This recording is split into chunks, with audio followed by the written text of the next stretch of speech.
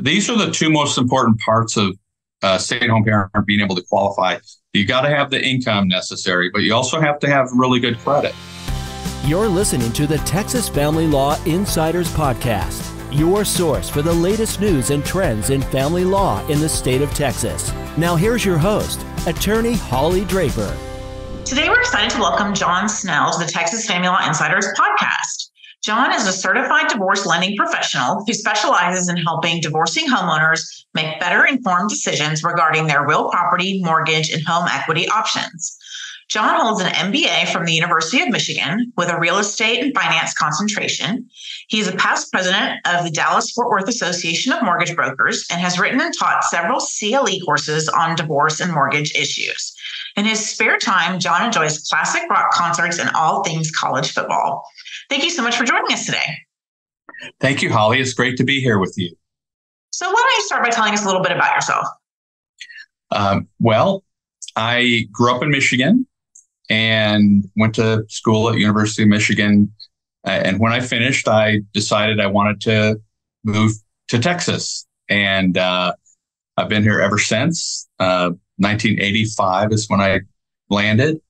And I am married, about to celebrate, I believe, our 36th wedding anniversary in the summer.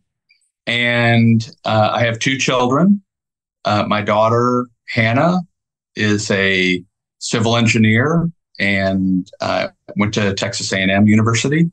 And my son, Parker, is a graduate of Oklahoma University and is finishing up his master's degree in music performance at Boise State in Idaho. My daughter is expecting our first grandchild, so that's pretty exciting for us right now. Congratulations. Yeah. And so from a professional standpoint, this month marks my 30th anniversary in the mortgage lending profession.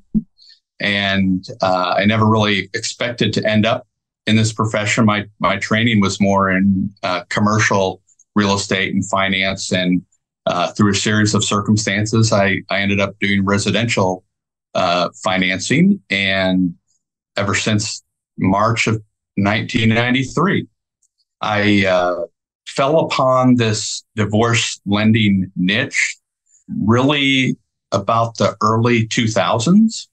I had been approached by a family law attorney in Collin County who had a concept called civilized divorce.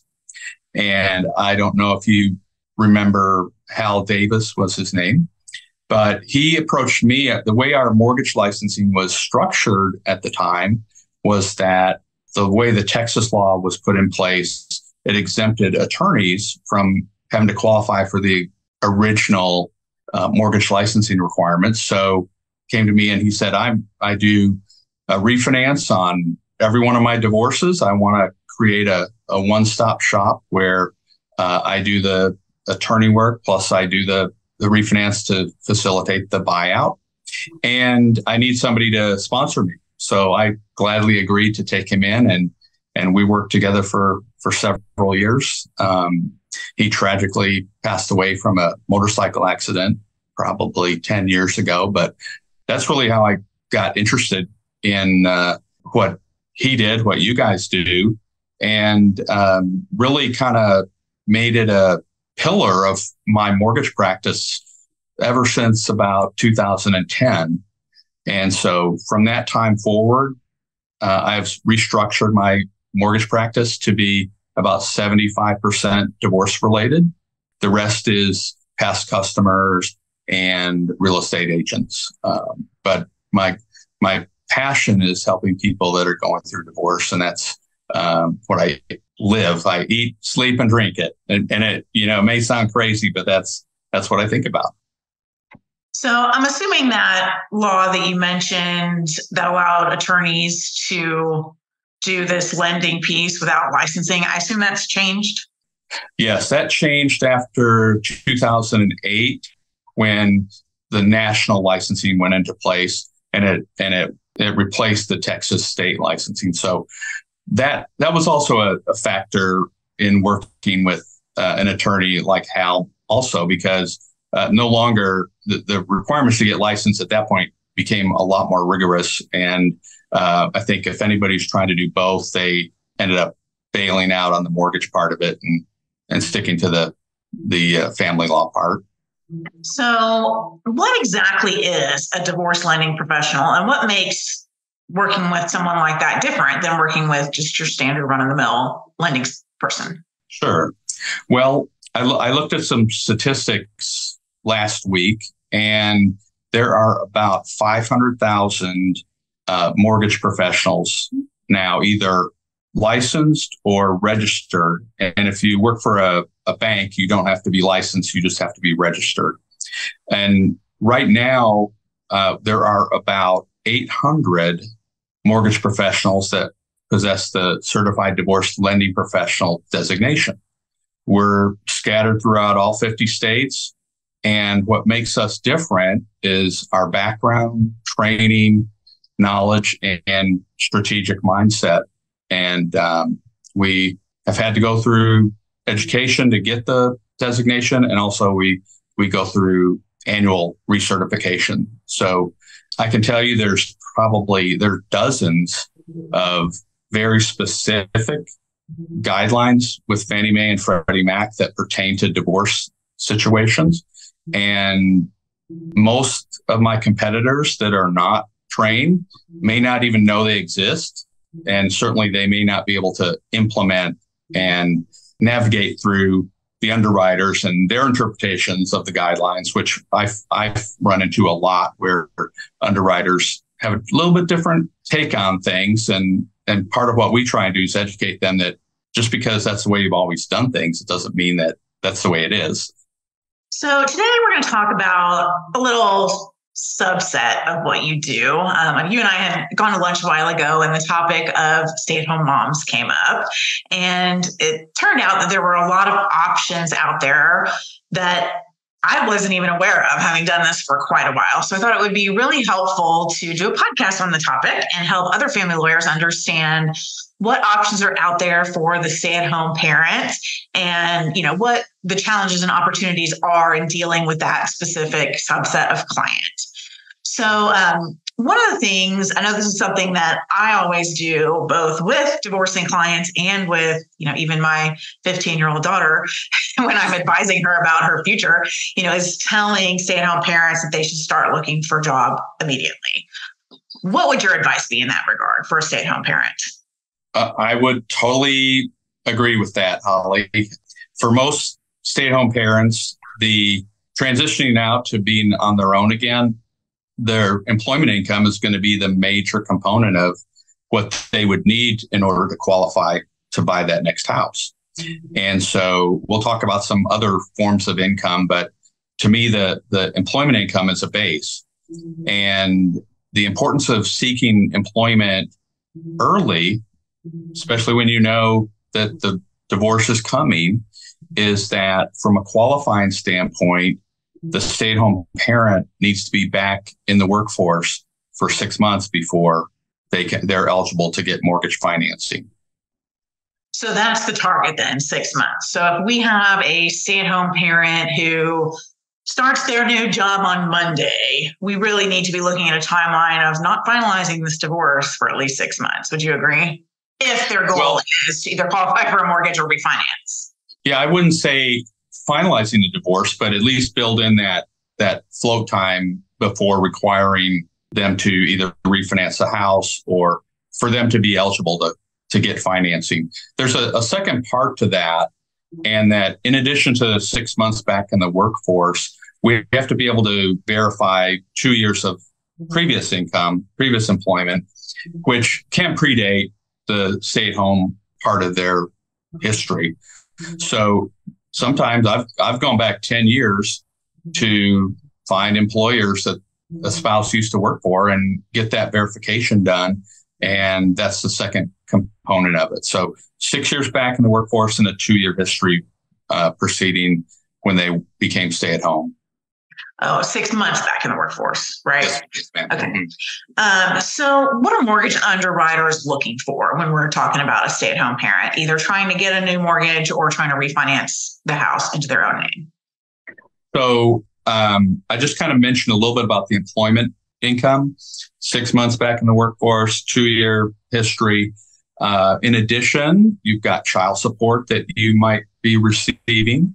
And the rules on child support is that you must receive it for at least 6 months, and it must continue for 36 months after the mortgage is taken out.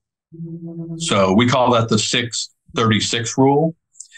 So that's another component.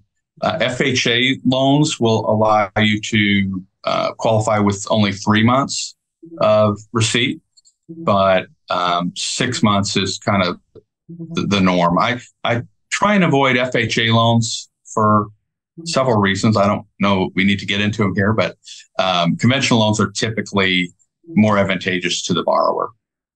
Go ahead. Oh, I was just going to say, so how formal do the child support and spousal support payments need to be for that 6 months? Does it have to be going through the state disbursement unit? Could it be personal check written from dad to mom saying child support in the memo line or spousal maintenance in the memo line? What exactly counts? Let me just add that spousal support, the requirements are the same as for child support in that the receipt must be for 6 months. And then the continuation must also be for 36 months. One thing about setting up the payments for spousal and child support prior to the divorce being finalized, they really have to be pretty formal. You can't just write a check from or transfer money from your joint account here to the joint account there. You can't pay the mortgage payment for your spouse in lieu of paying them a formal child support payment. It doesn't have to go through the Attorney General's office or anything like that. But what you would want to do is set up temporary orders that would designate the amount of the temporary child support or spousal support. And that temporary support can't be less than what the final order is. Okay. So if the temporary order child support or spousal support amount is less than the final order, and then you're trying to qualify based on the amount of the final order, then the 6 months would restart. The way that the temporary spousal support or child support would work is that it has to be kind of a formal process. I recommend having temporary orders put in place, and the money then must flow from an individual account of one spouse to an individual account from the other spouse. If they do it that way, then we can start the 6 month waiting period before the divorce is final. Now, as far as the amount goes, if the amount that the final order set up is higher than the temporary orders, then you have to start over with a 6 month waiting period. So you'd always want to try and set up your temporary amount to be what you think the final amount is going to be. So I know you mentioned doing formal temporary orders. A lot of times attorneys will do what we call a Rule 11 agreement where everybody agrees to, child support is going to be X, child support is going to be Y, this is going to be the schedule, et cetera. Everybody signs it, it gets filed with the court. If that type of an agreement is filed with the court and then you have proof that the parties have followed it, would that suffice? Yeah, that would be fine too. A Rule 11 agreement is perfect. As long as it's filed with the court, that's what the underwriters are going to look for. Okay. So then when we're talking about spousal maintenance, it sounds like it's very important to factor in that 36-month period, because I know a lot of people who are going to be on the hook for spousal maintenance want to get it over with as quickly as possible. Right. But if you want it to count, it's going to have to be for that length of time, even if it's for a lesser amount. And I usually recommend setting it up to be a little bit longer than 36 months, just because you don't know what's going to happen out there, how long it's going to take for your client to find a new house, that kind of thing. So I typically will put a little bit of float in there or recommend that for, say, 40 months, something like that. So you kind of build that in. And you're right. Most spouses want to get that over with as soon as possible. But for example, rather than setting up payments for 24 months at a certain level, maybe you stretch it out to 40 months and lower that amount so that the spouse still can take advantage of counting that as income. And that's something that you guys would negotiate for in your settlement, if it makes a difference. Because it's easier to negotiate that than child support, which we're really going to end when the child has graduated from high school, absent extraordinary circumstances. Okay, so the next category of income that can count is property settlement note income. Tell us a little bit about that. So property and settlement notes, I rarely see used, but you might see that in a situation where one spouse owns a business, and rather than trying to divide up the business with their ex, they come up with a valuation, and then whatever that valuation is, they will pay their spouse a payout over a certain period of time for their interest in that business. The way the underwriting rules work on property settlement notes is that you have to receive the payment for 12 months as opposed to 6 months. And then it also needs to continue for 36 months after that. So that's a little bit of a longer period of time. And I rarely see any property settlement notes that we use for mortgage qualifying. And it's important to keep that different timeline in mind if somebody is trying to mix these pieces of the puzzle to get to that 12-month mark before you're qualifying. How about asset-based income? What is that, and what can that do for our clients? So as far as asset-based income goes, there's a few different items in there that could potentially qualify as income. The first is interest and dividend income that would show up on your tax returns. We look at 2 years of tax returns to evaluate and average what that income would be. The difficulty sometimes in using that is when you're dividing up assets, and unless you can really identify this particular account goes to this spouse and this account goes to that spouse, and you can track it on the tax return, you have a little bit of a hard time proving to the underwriter how much that income really was off of the investments and dividend.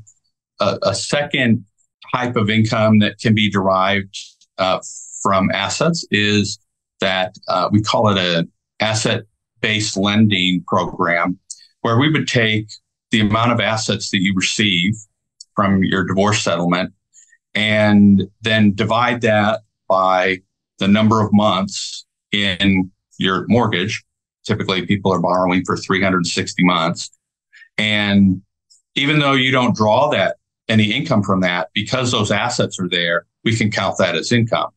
There's a factor that the underwriters apply to it. They take 30% off of the asset amount, and because the market could fluctuate and so forth, and so your value of your assets may go down over a certain period of time.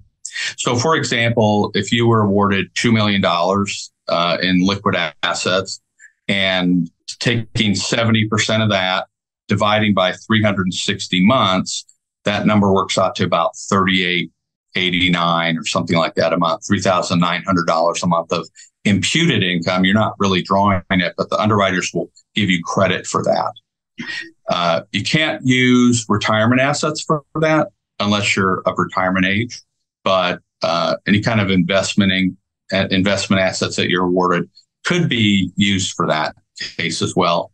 And then finally, the other asset-based income that we look at is the potential of creating a revocable trust.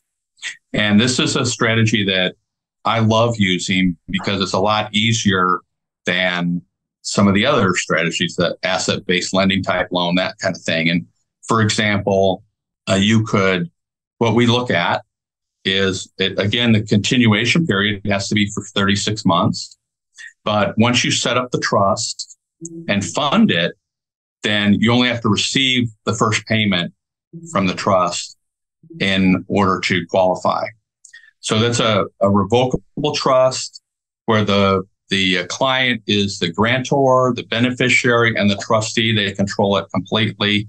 We set up a separate bank account, put the money that's awarded to them in that bank account. They pay themselves, and we can use that income to qualify somebody right away. So if somebody's a stay-at-home parent receiving a lump sum distribution, that's a great way to help them qualify right off the bat. And I've got 2 clients right now that we're doing that type of program for. So if you have, the stay-at-home mom who's going to be receiving a sizable chunk from the estate and can do this revocable living or revocable trust, does that person also need to show that they are employed, or can they qualify strictly based on these other pieces? They can qualify without employment. So this really is the best for anyone who has substantial assets in the estate. This is the way that the stay-at-home parent can keep the house right out of the gates right out of the gates. Right out of the gate. Yes, ma'am. And this was the piece that we had been talking about. It was like, I had never heard of this as an option. I think it's really important that attorneys learn about this and understand that this is an option for your stay-at-home parent clients who many people have probably been telling forever, don't bother, you're not going to be able to keep the house. Yeah. Well, and I will say that the payments that you pay yourself are not taxable income. The only taxable part is going to be the interest you would earn on that money that's invested. Just it's your own money. We're just kind of dividing it out a little bit differently. Realistically, how big of a lump sum do you need to have to create this type of a trust? Well, it really depends on what the client is looking to do, what price home they're looking to be in, what the down payment they might want to put down, that kind of thing. So we sort of reverse engineer the solution once we know what their objectives are, and I'll go over that with you in an example here in a little bit. But you'll kind of see how that works in one specific situation. But so it's really, for example, let's say you had $200,000. This is the example I'll go over with you in a little bit, but $200,000, and you need a down payment. So take out $40,000 for down payment and closing costs, and you have $160,000 that you can fund the trust with. Paying out over 40 months, that's $4,000 a month of income that is qualified after the receipt of the first payment. So $4,000 a month may not be enough to qualify for one certain price home, but if you combine on top of that your employment income and possibly your support income that you have already been receiving, then you start layering these different sources of income, and you can qualify.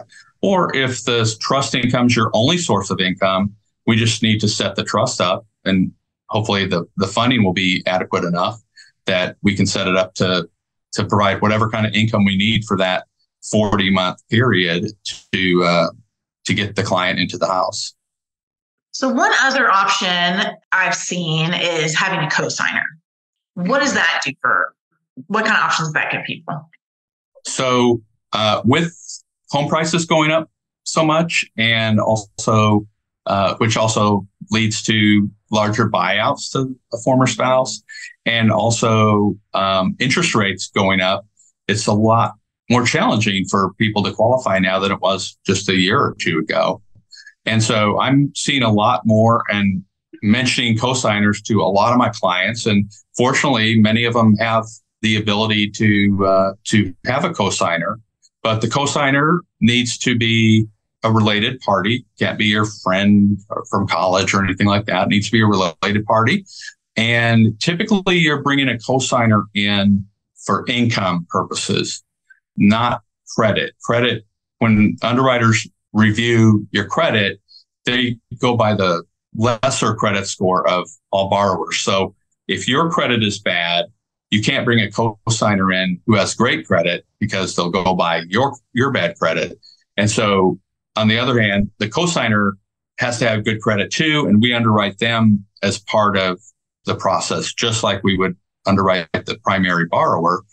And so we have to factor in what their house payment is, all their debts, so their income, and so forth. So all that kind of gets put together with both parties, but it can happen. And I find a lot of parents that they're maybe retired, they've got a pension, good income, their house is paid for, they have no debts. And that's like a perfect cosigner for their child, their adult child.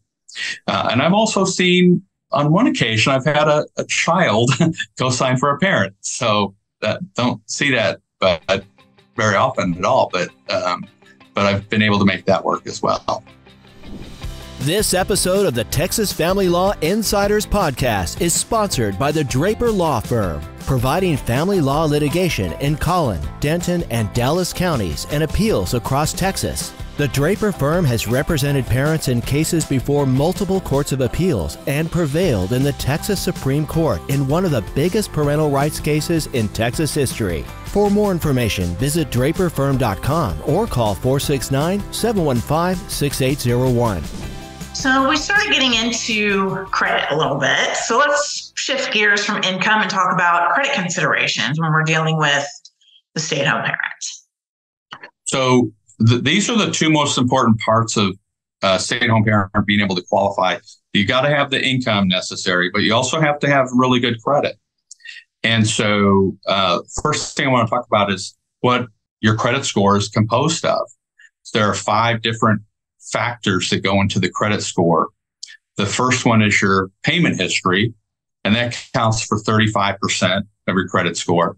Then there's we call it the utilization rate, and that is how much you owe versus what your credit limit is.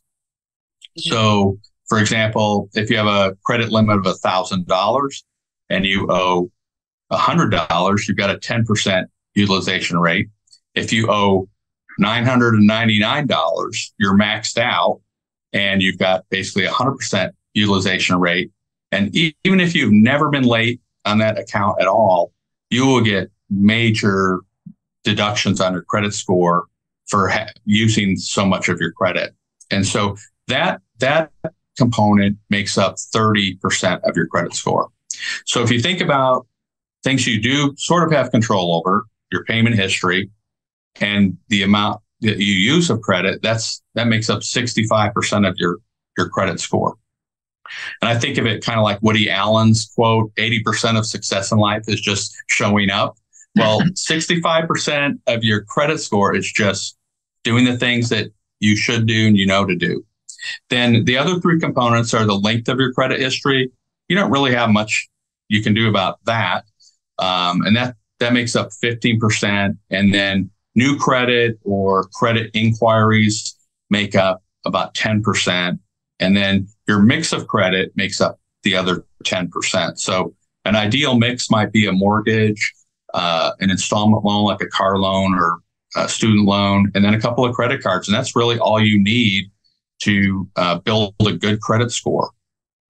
And as far as qualifying goes, the first thing I advise my clients of is you need to have a way to protect your credit that you hold jointly with your spouse. Ideally, you'd like to close those accounts out after the divorce is final, maybe before, but sometimes that impacts your credit score a little bit too. So that's a judgment call that you'd want to make. But for example, if your spouse is awarded the marital residence and the mortgage debt, and then they miss a payment, it will hurt your credit. It'll tank your credit. You won't be able to qualify for a mortgage for 12 to 24 months just by that one mistake potentially. And something like that could drop your score 80 to 100 points. So I always tell my clients, if you have anything joint with your spouse, you want to be able to track if they're awarded the debt, you want to be able to track that they're actually making the payments. And what that might look like is you put in reminders in your calendar. On the 16th of the month, I'm going to check and see if the mortgage got paid. On the 2 days after the due date on the credit card bill, I'm going to check and see if the credit cards got paid. And that way you won't get surprised by having a missed payment affect you negatively as you try and go forward.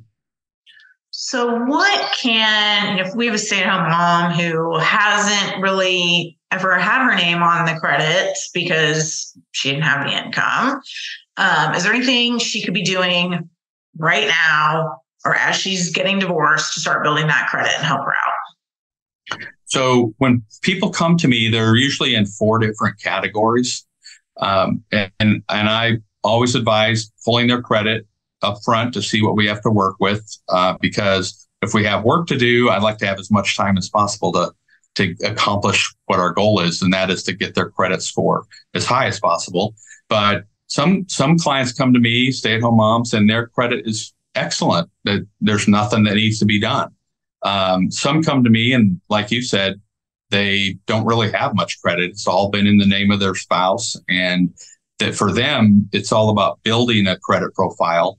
And I've got sources where I can recommend to my clients, here's the credit card you need to get.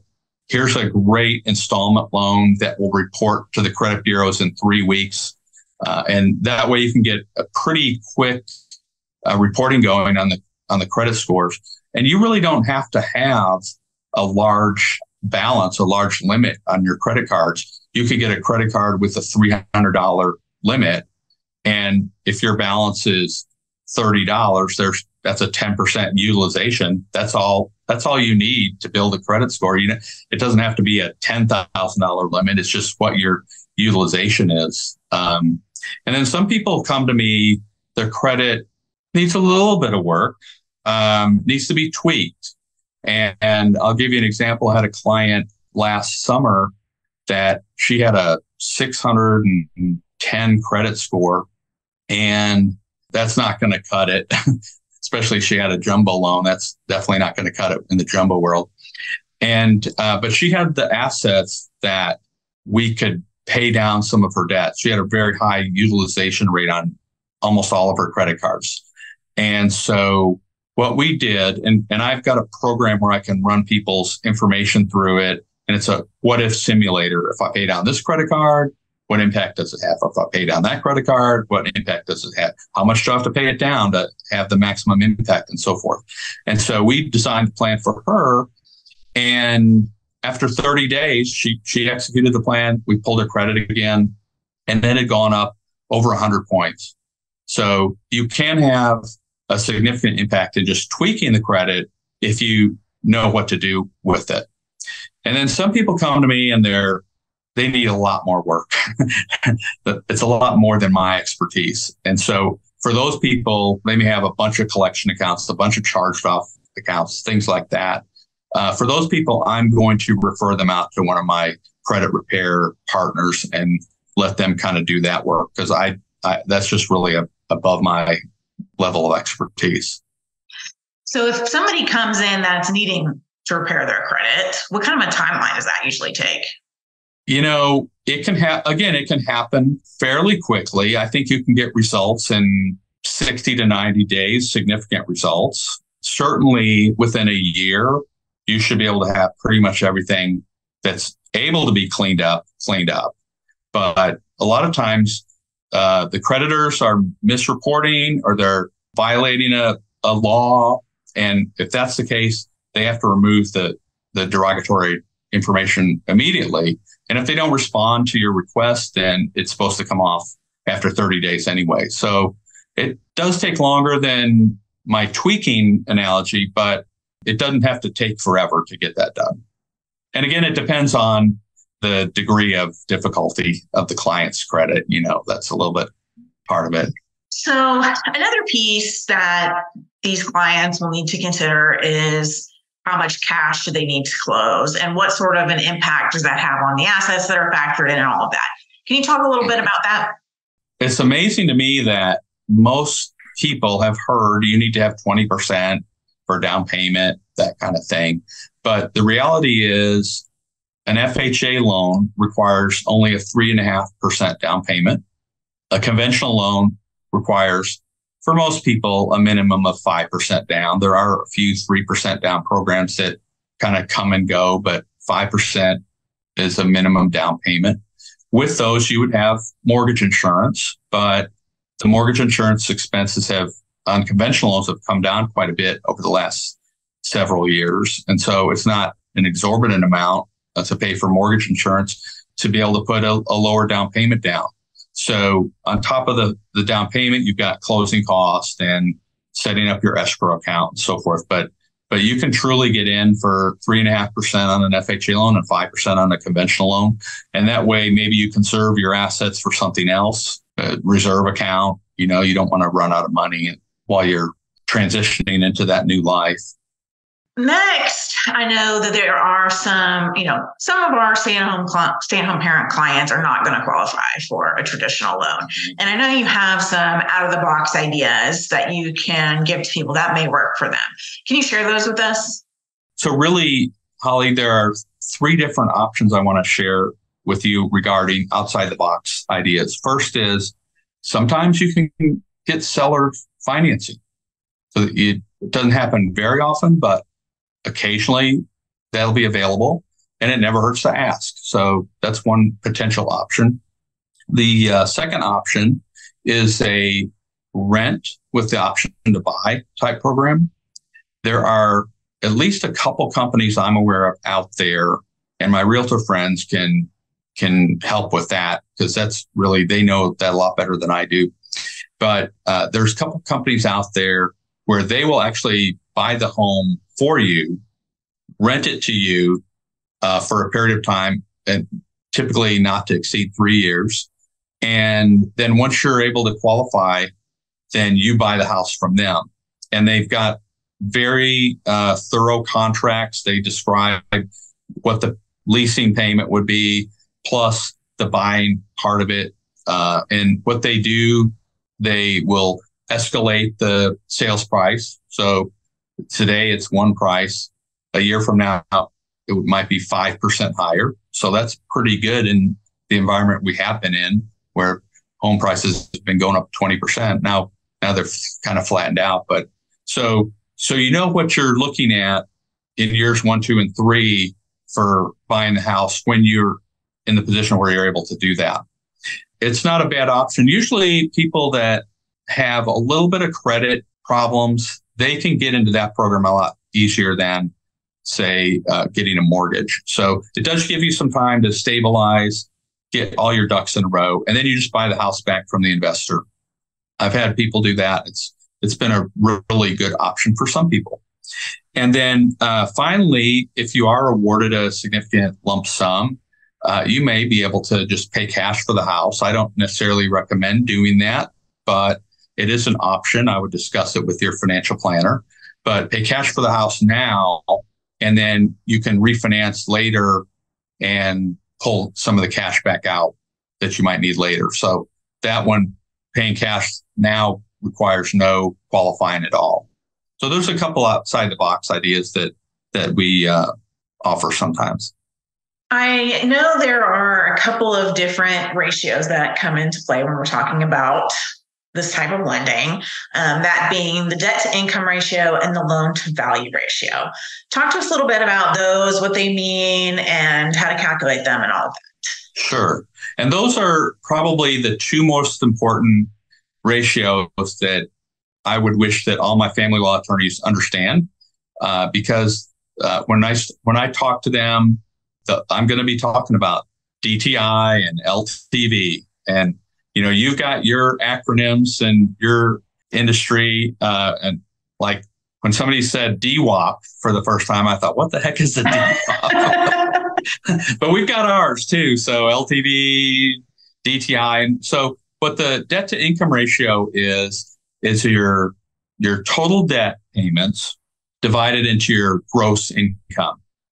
So when I talk about total debt payments, what I'm talking about are what your house payment's going to be, and that would include principal, interest, taxes, insurance, homeowners association fee, and then plus any of your outstanding debt payments that show up on your credit report, what the contractual amount of the payment is, what the minimum required payment is on a credit card, add all that stuff up. That's your total debt payments, and then divide that by your gross income. And that gives you the debt to income ratio. Typically, we want that number to be 45% or less. It can go up to 50. I've had loans approved at 50 on a conventional loan. You can go up higher than that on an FHA loan, maybe 56, 57%. Although when you start getting that high, you're really potentially creating a cash flow issue for the client, where they're spending more money than they really make. So 45 to 50% total debt ratio, I'm good. The loan to value ratio is going to be how much is your loan divided by what's the appraised value. So when you're looking at buying a house, a 5% down payment is a 95% loan to value ratio, LTV. When you're looking at refinancing, depending on how the refinance is structured, if you're doing a cash out refinance to pay your spouse off, the maximum loan to value is 80%. We do something strategically, typically, that's better, and that is creating an OLTI partition on the property, and then refinancing that OLTI lien and their underlying financing at the same time. And with that type of structure, you can go up to 95% on a conventional loan and 97.75 on an FHA loan. So depending on what the situation is. But DTI, LTV, those are two concepts that are really important for you guys to know. So before we wrap up, I know you have a good example to share with our listeners to kind of illustrate these types of things. Why don't you go ahead and share that with us? Sure. So we talked about earlier the different sources of income. And the key distinction that I want to reiterate is what's the difference between income and qualified income, because they're not the same. So I want to share with you a case study. I'm writing the case study right now, but it's in process. And the wife did not get awarded the marital home, but she did, in her decree, she receives $2,000 a month in child support. The decree was entered in January, and I'm kind of rounding these numbers to make them a little bit easier to illustrate. So $2,000 a month in child support. She's also receiving spousal support of $8,000 a month that will continue for 30 months. Okay. And then she did go back to work, and she does have a job where she is making $2,000 a month. In addition, she received a cash buyout of $220,000. So the house that she's renting right now, she wants to buy. And to complicate things a little bit, the owners are getting divorced too. And they're telling her that they're putting the house on the market in July, whether you buy it or not. And so it's really important for her to be able to buy this house. She and her child have already just been displaced once. She really wanted to keep the child, consistent in where they're living and so forth. But so anyway, that's how the divorce decree was set up, the settlement and so forth. And looking at her income, she's got $2,000 of employment income, $2,000 of child support, $8,000 of spousal support, and that is $12,000 a month. And that's not a bad income, right? But when you look at what's qualified, her employment income is qualified. Her child support income is not qualified because she's only received one payment, and it will not be qualified as of July because she will not have received 6 payments by then unless we were to do an FHA loan.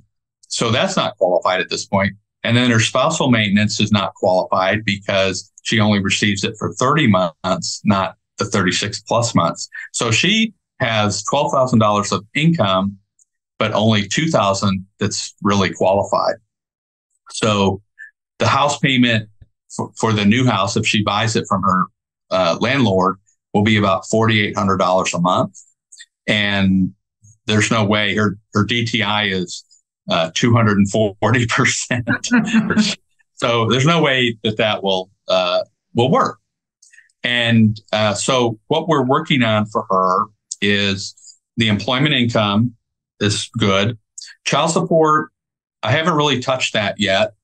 The spousal support is the big item here. And if she were able to go back and amend her decree, then instead of receiving $5,000 a month for 30 months, maybe it's $6,000 a month for 40 months. And that 6,000 would be qualified income. And then we're also looking at creating a trust for her. So out of that 220,000 that she received, we're going to take 160 of it for 40 months, and that's $4,000 a month. And then the other approximately 40,000 would be for her down payment on the house. And so by kind of restructuring, this is my proposal, she would be able to qualify to buy that house by July or even sooner. So don't know where that one's going to end up, but obviously you need the cooperation with the former spouse and the attorneys and so forth to enter a nunc-pro-tunc. And I'm not sure if we'll be able to do that, but that's what that illustrates is the benefit of bringing a CDLP into the mix early in the process rather than wait to engage me afterwards. For sure. And I think you especially want to talk to someone about all these issues before you go to mediation or before you enter into, or you're sending settlement proposals back and forth to make sure that whatever it is that you're planning is going to accomplish the goals that this client has. Absolutely. Because I think, in the example that you gave, I don't think you can use the nunc-pro-tunc for that because it's not a clerical error. So whether you can amend the spousal maintenance or not is another issue, but property things can be very hard to change once you have a decree of divorce. So attorneys really need to be careful that they're getting it right the first time. Exactly. And you're right. I'm not sure a nunc-pro-tunc would even work, would be acceptable, but hopefully there's a way, and all hope is not lost on that. Okay, well, we're just about out of time, but one of the things that I always like to ask my guests on the podcast is this. If you could offer one piece of advice to family lawyers, what would it be? And I just mentioned it, so I'll say it again, but there is huge benefit to bringing a CDLP into your divorce team as early as possible in the process. Even if there's real estate involved, then I can help create a solution that is in the best interest of your client. And even at the point of filing the petition after that, it would make sense to bring me in. Make sure that the agreement that you come up with can be accomplished. And I see a lot of times when people come to me after the divorce and there's something in the decree that really can't be done from a mortgage lending standpoint. And fortunately, I'm able to help them create a solution, but it's a lot easier to come up with the right solution at the beginning than to try and come up with one later. And am I correct in assuming that there's really no cost associated with that because you're getting paid on the back end with, if they go forward with a mortgage through you, right? Sure. So we are prohibited from being compensated on the front end because we've got laws such as the Equal Credit Opportunity Act, which prohibits us from discriminating on the basis of marital status. So I can't offer to receive income from one party and not offer it to anybody else. So we don't receive any compensation. I provide a lot of great advice on the front end and without compensation, with the hope that if I take great care of my client, that they will ultimately use me either through a refinance or to purchase the next house. Well, great. Lots of very good advice here that hopefully family lawyers can take to benefit both their stay-at-home parent clients and other clients. So where can our listeners go if they want to find out more about you? Yeah, so my website is texasdivorcelender.com. You can also reach me at john@texasdivorcelender.com. And my phone number is 972-523-3381. And if you would like a copy of my case study that I kind of gave you the Reader's Digest version of, I'd be happy to send that to you. Just shoot me an email and ask for it. And if you'd also like a copy of my divorce and mortgage timeline, I'd be happy to send that to you too. It's a real good graphic that shows you how we can be working concurrently to help our mutual client. Perfect. Well, thank you so much for joining us today. For our listeners, if you enjoyed today's episode, leave us a review and subscribe to enjoy future episodes. The Texas Family Law Insiders podcast is sponsored by the Draper Law Firm. We help people navigate divorce and child custody cases and handle family law appellate matters. For more information, visit our website at www.draperfirm.com.